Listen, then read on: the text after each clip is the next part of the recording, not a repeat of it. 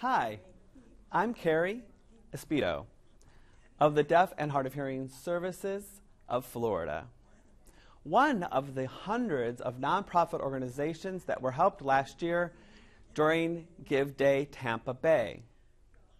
Mark your calendars now for May 2nd. And go ahead to log in to givedaytampabay.org to help us with continued support and the hard work that we do.